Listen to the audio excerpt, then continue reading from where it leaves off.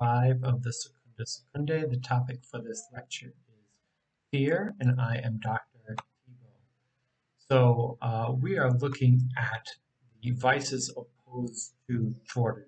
So people could probably make much longer videos, much more interesting videos perhaps, of fear in general or in various capacities, but I'm really only looking at fear in terms of how St. Thomas writes about it in question 125 of the Secunda Secundae.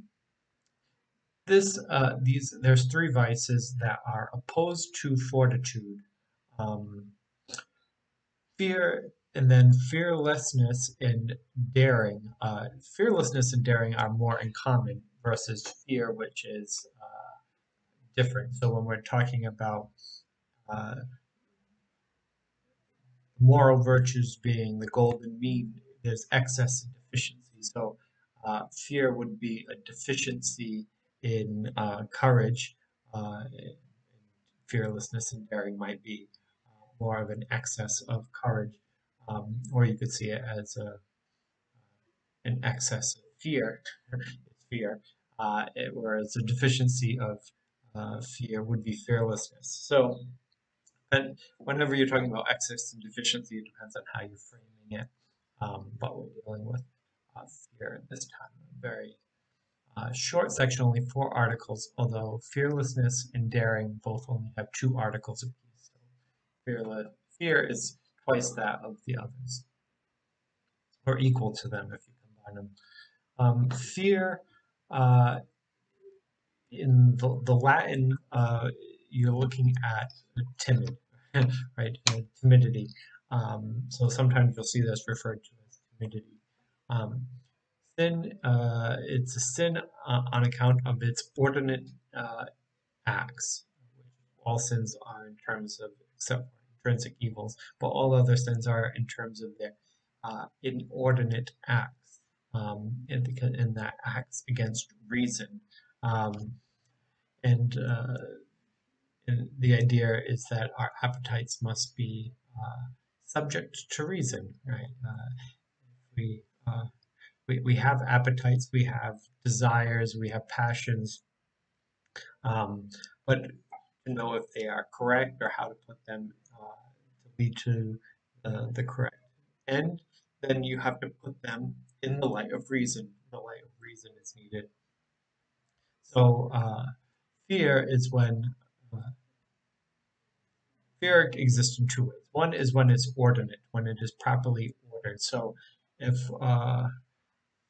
friend Joseph would say he was a very tall, clumsy person. And, me being afraid of climbing ladders is not a phobia because I am a tall, clumsy person and I am very likely to fall down a ladder. Therefore, his fear of ladders is not inordinate, it's ordinate, based on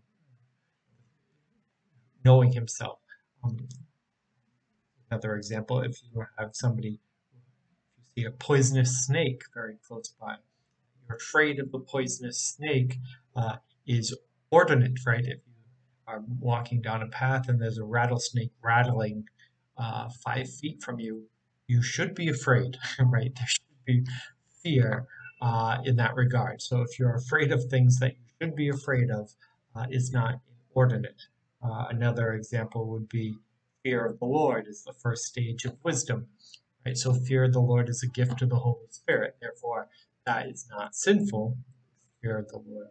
Um, Fear of the Lord would be being in awe, in, in a type of awe that causes you to consider the relationship with God, right? You realize how the awesomeness of God, then you should have some level of fear uh, in God's midst because you don't want to offend God and you want to give God God's due, and you wouldn't act uh, casually, as some of the evangelical churches kind of promote, the pastor in flip flops and a t-shirt. Uh, well, you just want to be comfortable. Okay, if you want to go to a warehouse and be comfortable and pray, okay. But if you were actually to go before God, right, you would not dress in t-shirts and flip-flops, because that would not be giving God God's due, right? Reverence. Um, so the question is it properly ordered or inordinate, right? Not properly ordered. If it's not properly ordered, then it would be sinful. So hard time coming up with examples here because things kind of mortal sins are clear. Venial compared to not even a sin sometimes can be somewhat of a gray area, right? So if the example of a rattlesnake, for example, one should be afraid of the rattlesnake. What if one were to see a gardener snake? A gardener snake is typical in the Northeast. Um, they are pretty small. They're non-venomous. It couldn't do any damage to you if it tried. It eats little mice and insects, right? So if you were to see a gardener snake, were terrified of this gardener snake, that would be inordinate, right? And not the proper ordering to something that's not actually dangerous. Is that sinful or a venial sin? It's an awfully gray area. In terms of culpability, I don't think there's any culpability culpability of being afraid of a gardener snake, right? Our phobias aren't necessarily culpable. If somebody disagrees, feel free to write below. Love to hear the argument, but probably not a culpability to fear of a gardener snake. Um, but it is in the other sense of what it means to be sinful. If sinfulness is inordinate acts, right? Things not in the proper ordering, which doesn't lead to the greatest happiness, right? Um, then in that regard, yes, right, it is an inordinate fear.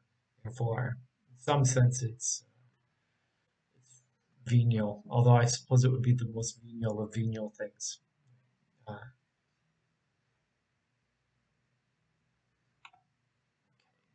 Now, timidity is timidity opposed to fortitude? Well, yes. Fortitude is about having the courage up even to the point of death, even to death, to defend the faith, uh, the truth of faith. If you are afraid to do that, if you are timid, then that would be a violation of fortitude. Uh, all fear arises from love, since no one fears save what is contrary to something he loves. The beautiful line. It almost sounds Augustinian, although it's from St. Thomas. Um, so you can't fear if you don't love something. A person who uh, dealing with deep depression and you finally give up loving even yourself and resort to suicide. That would be a complete lack of love of anything. Maybe not hatred necessarily, but just indifference, right? Total indifference to everything that you don't even want to live any longer, right? Could lead to suicide. It's from a lack of love. If you loved yourself, you would never commit suicide. If you were to love God enough, then martyrdom becomes easier. Uh, Whatever the thing that you should not be afraid of, because it's inordinate, would not be as big of an issue if it's properly ordered towards love. So another point that ties into this is inordinate love leads to inordinate desires. So um, right, if you love yourself more than you love God, then you would not be willing to be martyred, right? If you love this life more than you love the truth of the faith, then you would not be martyred. So that would be an inordinate love of oneself. Um, that would be then an inordinate desire. Um, so it's a violation of fortitude if your love for life, uh, love for your earthly life is so great that it's beyond anything else. Then it's opposed to fortitude, which should give you the courage to even die. right? All the way to the point of death. If you have timidity, then you would not be willing to go to the point of death. Therefore, it is contrary to fortitude. It can be contrary to even much lesser things, but in the fullest extent, in the perfect way, it would be contrary to fortitude. Can fear be a mortal sin? Well, yes. Most things are. Most things could be not a sin, or a venial sin, or a mortal sin. So, if it is properly ordered, fear is properly ordered, then there's no sin at all. The fear of a clumsy person falling off of a ladder is not inordinate; it's properly ordered. Save you from going up the ladder and falling off. It might lead to the preservation of life to have a certain amount of healthy fear, ordered fear. Now, if you have inordinate fear, right, the fear of the gardener snake, maybe that's a venial sin, right?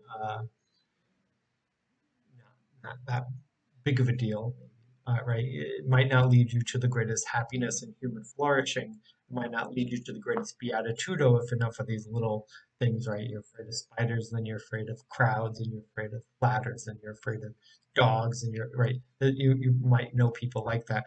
They're afraid of a lot of little things. Right? If you start adding it up, then all of a sudden, this affects the quality of life, right? These are a number of uh, disordered fears can lead to unhappiness, which could then be venial. If we then take it to the furthest degree, right, that you would put uh, your fear above being willing to be martyred, that would be then a mortal sin, right? If you were put in the position of renounce your faith or we will shoot you. It happens to some Christians in Africa and the Middle East. If you do not renounce your faith and become a Muslim, we will kill you. If you were to put your human life above your soul, above truth of faith, then you are a coward. You are timid. You have fear, and that would be a mortal sin because you should properly put things in the right order, and reverence due to God is the highest. The highest. So if you would be irreverent towards God in order to save your own life, then that would be disordered.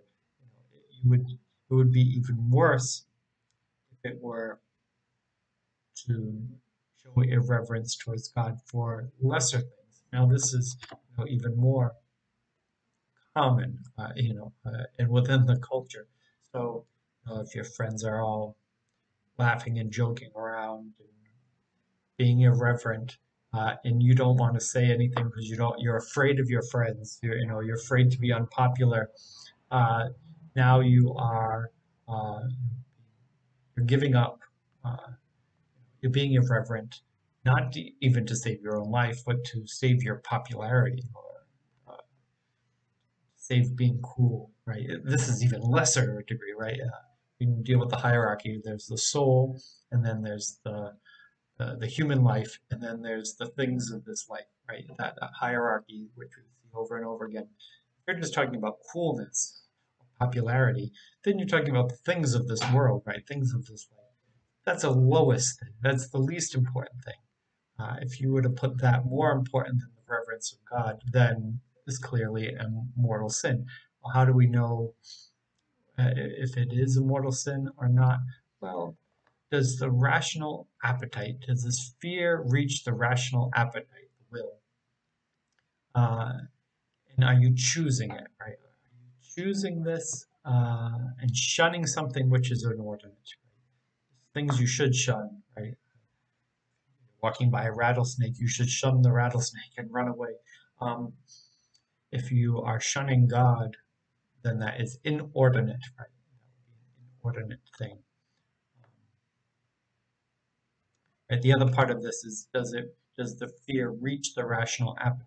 So if a person simply sees a gardener snake, and they know it's a gardener snake, right? If you say, well, I don't know what type of snake it is, and I'm ignorant of snakes, and I thought it could be venomous. Well, then if we look at it from that angle, then well, some snakes are poisonous. If you see a snake and you don't know if it's poisonous, the properly ordered thing to do would be to avoid all snakes that you don't know are poisonous or not poisonous or not, right? That wouldn't be inordinate. But if you knew it was just a gardener snake, and you still, if it's more out of instinct, right? You see the snake and you jump. This is not something that has reached the rational appetite, right? You have not reasoned this. We're talking about simply emotional appetites, right? The sensory appetites. Um, you're not talking about culpability, right?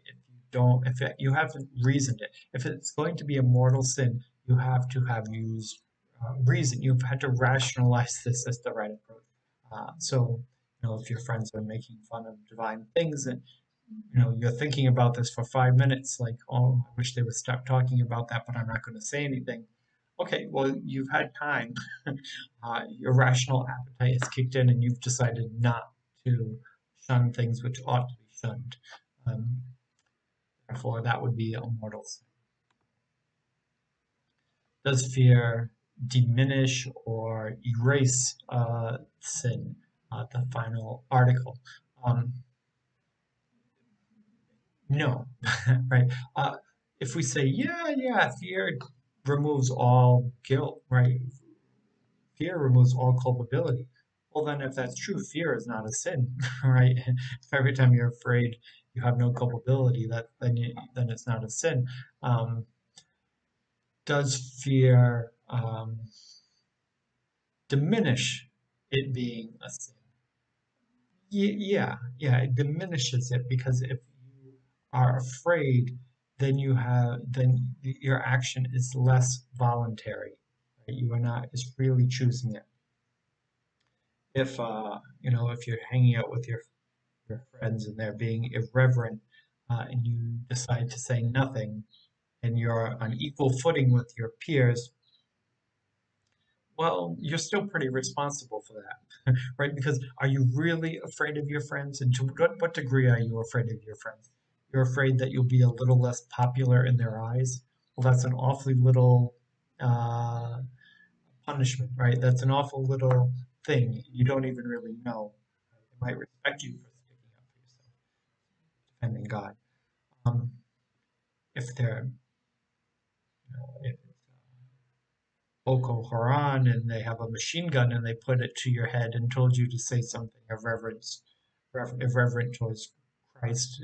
I don't think they would do that since they honor Christ as a prophet. But if they require you to desecrate the Eucharist or something like that, to a machine gun, well, that fear is considerably greater than the fear of being unpopular, right? So fear can be different depending on the degree of fear. So if a person were to desecrate um, the Eucharist, in some ways it is more diminished. Here's another element of the example. If it was just for you, right, you would say, "Yeah, take my life, take." Now, let's say they have your daughter, and they say, "We're going to rape her and kill her if you don't desecrate the Eucharist." Well, now I have to give that some thought, right? I know that might be shocking to some people to say that, but uh, the indwelling of the Holy Spirit within that innocent child, the desecration of the Eucharist, you're dealing with tough, right, a tough situation. Right? Maybe you're the father of the house, you're gonna rape your wife and your daughter, kill your son, or you desecrate the Eucharist. That's one of those one of those tough situations, right? Maybe it's not for somebody listening to this, but it's one of those tough situations. If the person were to desecrate the Eucharist in that, is it a mortal sin? Absolutely, right? It's a mortal sin. Did the person voluntarily do it? Yes, but not fully, right? Right? There was an awful lot of coercion within that. This ties into what Aristotle in the Nicomachean Ethics talks about, that all actions done in fear are uh, not simply voluntary or involuntarily, but a mixture, right? Even if you were to say in that situation, right, I had to desecrate the Eucharist, I had no choice. That's not true. There is actually still a choice, right? If they were to say to you, shoot the person in the head, you know, shoot this person in the head, or well, I'm going to kill both of you, right? You'll both die if you don't shoot this person in the head. So they're pressuring you to become a murderer, otherwise you both die. Well, if you were a utilitarian, you would say, well, it's better for one to die than for both of us to die, right? So, from a utilitarian way, yeah, you shoot the person in the head. But from a virtue ethics perspective, um, we cannot become a murderer, right? You could say, I have no choice, I have to shoot the person in the head. You don't. You don't. Uh, but they'll shoot me in the head. Well, if they shoot me in the head, I don't die a murderer, right? They're a double murderer. I'm not a murderer, right? I can't control whether or not they shoot me in the head or not. What I can control is myself and my virtue. I'm not control. I have no control over moral luck, but I have control over my moral virtue. So I'm not. Nobody can make you do anything. Um, you still have to choose it. They can make it very difficult to make the choice, but you still have freedom, uh, free will. So in that regard, um, fear diminishes culpability in some respect, because if it's less freely chosen and mortal sins require free choice, voluntary choice. Um, However, it does not remove it doesn't remove culpability. So in conclusion, uh, this is a whole bunch of could be's, right? So maybe if I try to sum it up in my own words, this, but I repeat myself a lot anyway. Um, Fear, if it's properly ordered, is not a sin at all. If it is improperly ordered, but more of a gut reaction, or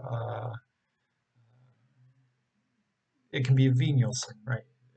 If it rises to the rational appetites, right? If it rises to the will, an act of justice, um, then it can become a mortal sin. If you have rationalized it and you have chosen the inordinate route, then it becomes mortal sin. Um, Now, sin can be diminished. Fear can be, the sinfulness of fear can be diminished, because fear diminishes voluntariness, but it does not excuse the sin.